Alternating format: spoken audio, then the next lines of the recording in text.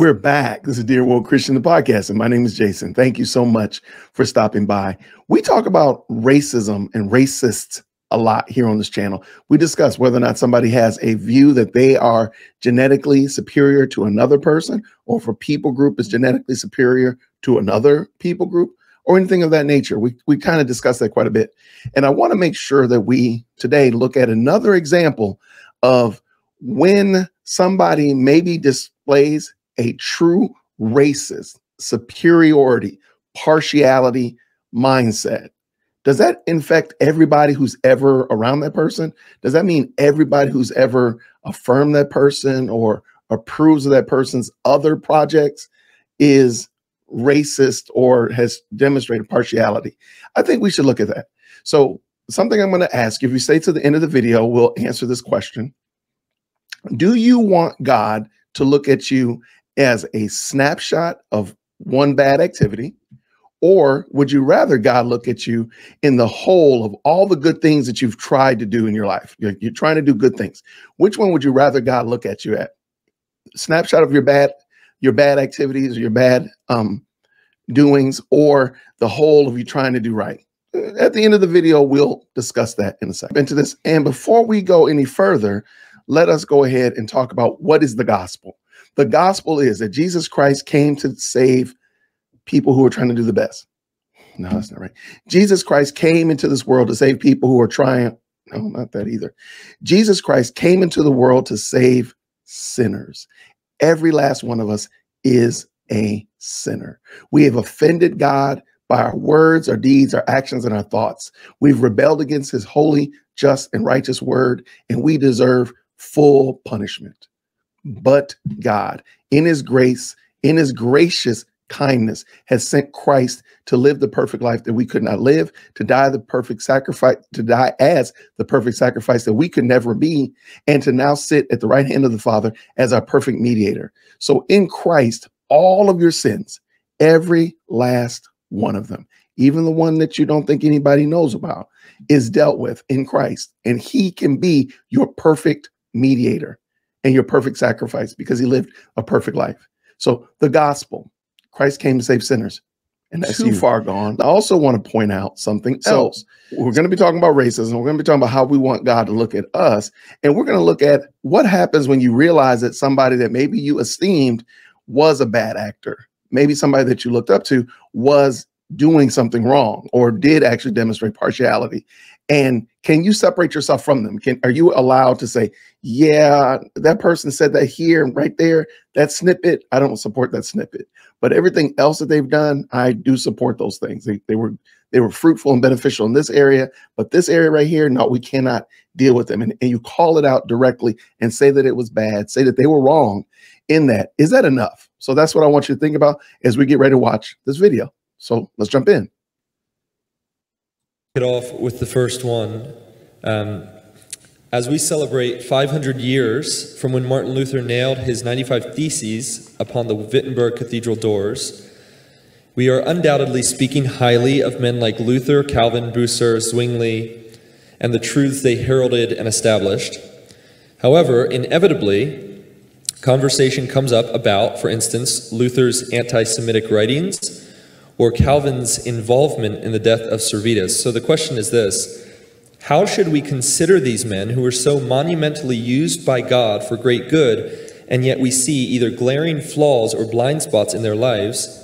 How should we see them, feel about them, if we find genuinely troubling truths about their personal lives, or even perhaps a doctrinal stance they may have held? All right, so before Phil jumps in, I want to just say he's going to talk about several examples, but let's just compact that. We know that Martin Luther wrote some very non-favorable things about Jews. Yep, that's true. We also know that John Calvin was involved in some way, shape, or form with the execution of Servetus. We know that to be true. He's going to talk about some other people as well. We know these to be true. So do we look at the person in regards to all of their life, or do we look at them in light of this segment or this small snapshot, if you will, of their lives? So I want you to think about that as we move forward. My answer to that is the same answer I would give if you asked about the list of heroes of the faith in Hebrews 11.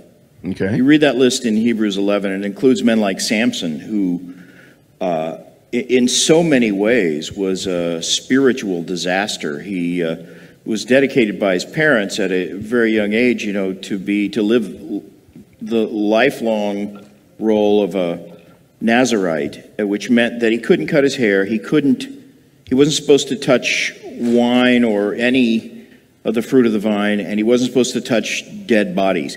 He did all those things. And, he ate the honey out of the corpse of a lion and then boasted about it, and just lived a profligate life, and dishonored his parents because he wanted to marry a Philistine girl, and they were appalled by that idea. So he married a pagan girl, and he was that got him into a fight with her in-laws, in which he had to kill a bunch of them. You look at his life in terms of 21st century moral standards, and you say this man was a disaster. He was an absolute disaster, and yet Scripture lists him as one of the heroes of the faith. I think that's something we have to think about. We like to romanticize history and say, "Oh, this was great," or "No, this is bad." But no, I mean, Samson, as he said, he was a spiritual disaster, and he is still included in the household, or rather the hall of faith. So I think we have to be mindful of that. Like, wait, he had some terrible shortcomings and flaws. He's still included in the house of faith. Continue. The answer is we're all flawed. Some of us are flawed more than others, but all men are flawed, and God has always used flawed men. David committed adultery and murder. Philjohnson said God has always used flawed men.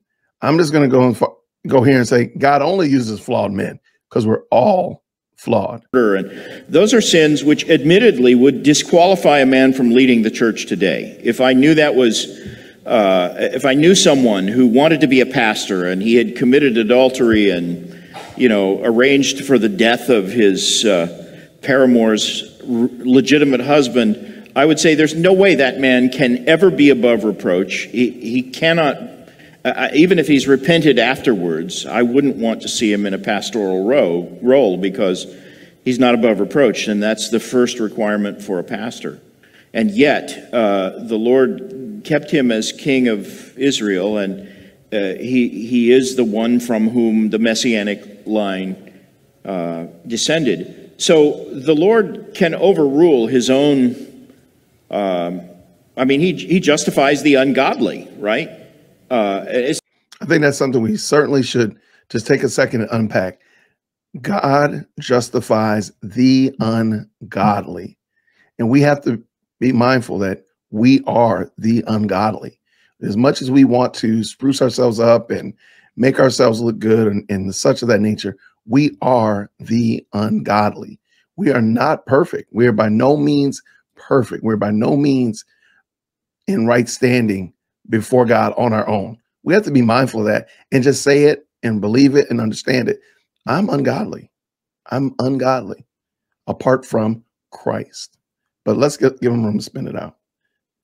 It's not that he throws out justice, and it's not that he throws out morality. Be sure your sin will find you out. And in all those cases, it does.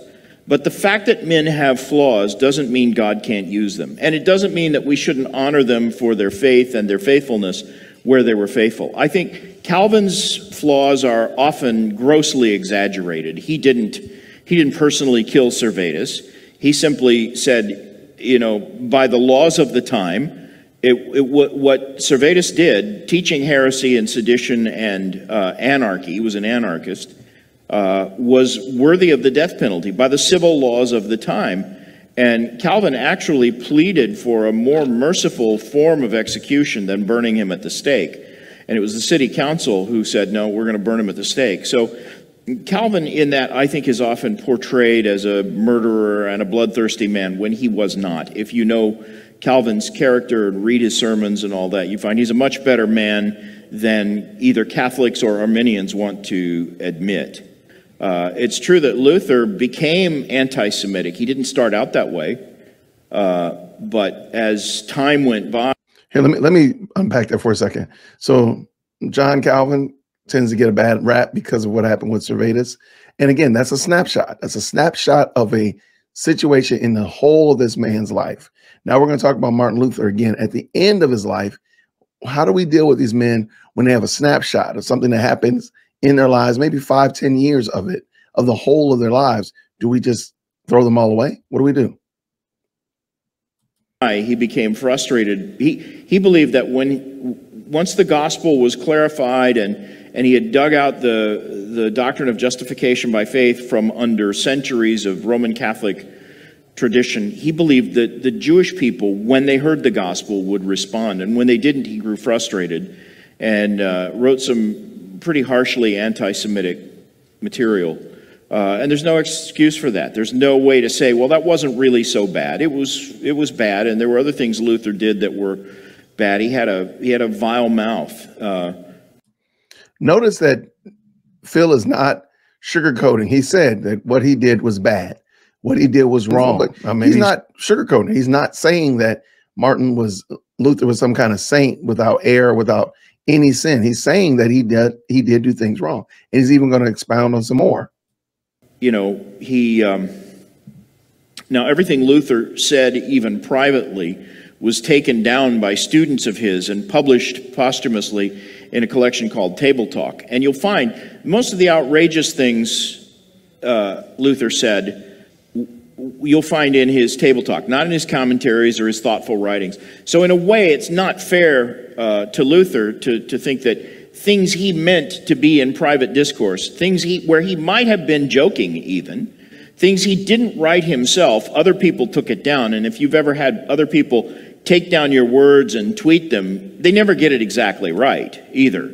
And whatever you say that sounds bad is going to be exaggerated by the people who record it. So you do have to cut Luther a little slack on that. But there's no question he was a flawed man. And so ask yourself, is Phil excusing Martin Luther for his for his flaws?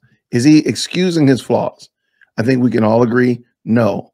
Mr. Johnson is not excusing Luther's flaws. He's actually extenuating them and actually giving context to quite a bit of them, but he's not excusing them. Maybe he was joking around the table, okay? I think he makes it kind of clear that, hey, sometimes that goes south, and we know that to be true in this modern day age. So he's not at all excusing bad behavior. He's just giving it in proper context. Some of the reformers had pretty severe short-sighted flaws, but we honor them nevertheless for their faith and their faithfulness, while we recognize their flaws and say, you know, there's no way to justify that. One of my favorite... Okay, before he goes into that, he makes it extremely clear. I think he's done a great job of saying, hey, you can be faithful to God and flawed. And we could say, man, you had a great faith. You were a phenomenal preacher or exegete. You wrote fantastic books, but man, you were jacked up in this area. I think we can see that. And I believe scripture supports that idea with David and Samson are the two examples that he gives. We see that. That's a very consistent with scripture that we acknowledge, yes, that, hey, you were fantastic in the faith. You were faithful to God till the end. Wonderful, great, wonderful. However, you are still flawed. There's no way around that. Nobody's excusing that. Nobody's trying to sweep that under the rug. So here he goes. This is Phil's situation, and let's hear what Phil has to say about that. Theologians in America is RL Dabney.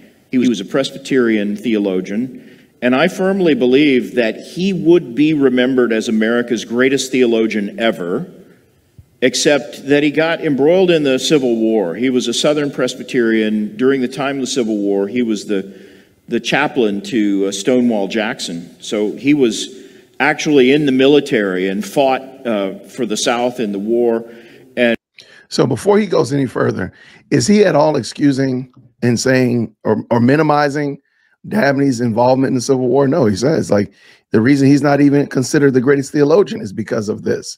The reason he's maybe even the reason Phil is even having to talk about him is because of his involvement in the Civil War and his being a chaplain to Stonewall Jackson and fighting for the Confederate States during the Civil War. So he's not at all excusing any of that. And when the South lost, he became embittered and never really got over it. And some of his later writings also are racist, you know, just racist. Okay, ask yourself, did Phil just say that RL Dabney, the person that he thinks is probably one of the best or greatest theologians in the Americas, was writing racist writings? Did he just say that? He did. He said that out of his own mouth. And so much so that when the Banner of Truth published his collected writings on essays and stuff like that, it's called Discussions. It's actually my favorite set of books. Of all the books on my shelf, that's the one I would least like to lose, because there's some just brilliant material in there.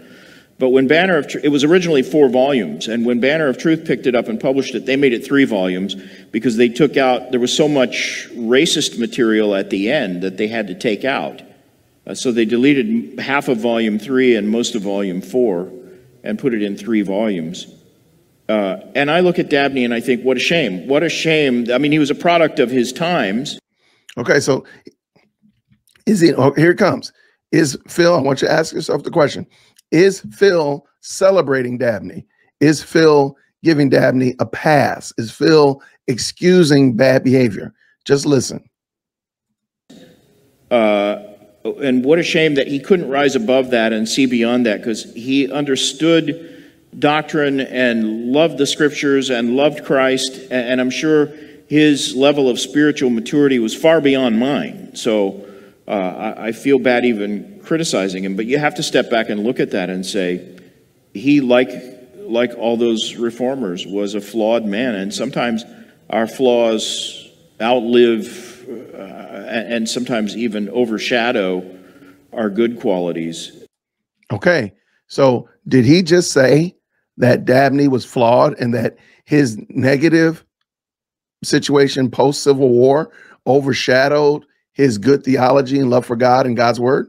Did he say that? Because it sure doesn't sound like he's supporting everything that Dabney did. I don't think he did. I don't think he's saying that.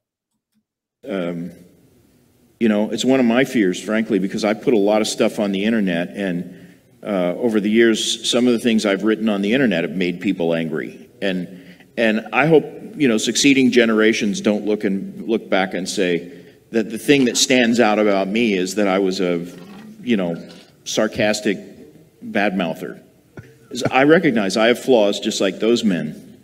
And it's a shame when our flaws overshadow our good things. But I don't think that's the case with the reformers. I think the benefits of their ministries really outshine their flaws. The flaws are undeniable, but it's no reason, just because you realize a man has a serious character flaw, isn't necessarily a reason to write off his legacy entirely if he's a man whom God used in a mighty way.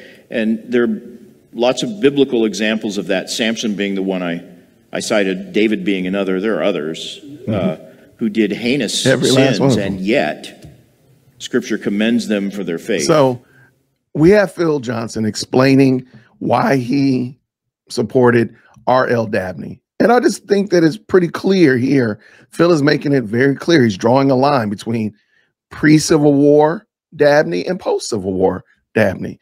Pre-Civil War was a strong exegete, believed God's word, trusted God's word. Post, all of that was overshadowed by his negative opinion of the war and the outcome of the war. I don't think that that has to be a one or the other. If you supported somebody before and you say, well, no, now I'm better understanding some of the things that they did, so moving forward, I don't support that person, but I did support what they were doing here. That's not inconsistent, nor does it make you a racist, nor does it make you a bad person, and such of that nature. And I don't think we should do that as Christians. Chris Roseborough from Fighting for the Faith called it the poop stink theory. So basically, if one person has a bad idea or philosophy, if anybody around them that supported them or believed in them in any way, shape, or form, they are also guilty just by association. And that's not the way that we do things. That's not the way. Earlier on, I asked you, do you want God to look at you as a snapshot of one of your bad activities, or look at you in the wholeness of your attempts to do the right thing? I'm sorry, I should have given you a third option. The third option is, do you want God to look at you in light of what Christ has done, clothed in his righteousness? Well, I believe now you may be changing your answer down in the comment section. No, I don't want God to look at me for any of my bad dealings, not one of them, not one. Nor do I want God to look at me for any of my good attempts, because both of them, my bad dealings and my attempts to do right, are nothing to God. I want him to see me in the righteousness of Christ. So as we're looking at dealing with our brothers and sisters in Christ, whether they're grievously flawed or they're just living a flawed life, we have to remember and be mindful of the fact that we want God to deal with us exactly how we're dealing with them. And so that being the case, I'm going to extend to philjohnson the grace to say, hey, if the man is saying that he is not espousing racial ideas, and he hasn't demonstrated that to me, I've not seen it. So therefore, if he supported RL Dabney, he's saying that this pre-Civil War RL Dabney versus the post-Civil War RL Dabney, I'm going to give him the grace because I need that exact same grace in my own life. So as we're dealing with the brothers and sisters in that regard, I'm going to ask you to just consider, how do you want God to deal with you? And how has he dealt with you? I believe that's a great way to look at it. If you want to continue to have this conversation, please feel free to comment down below. There's a couple of videos right here, as well as right here, I believe, that I would love for you to check out as well. And we can continue to have this conversation. Grace and peace.